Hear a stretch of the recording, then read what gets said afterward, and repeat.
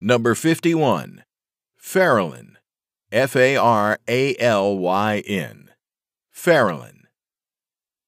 I am guessing that this is a name from one of those sword-wielding, dragon-busting, time-portaling, piece-of-shit mystical fantasy elf world books.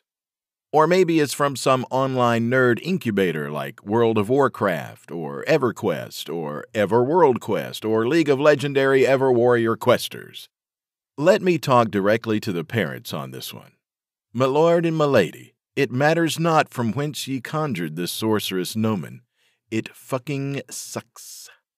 Faralyn sounds like something you take for panic attacks.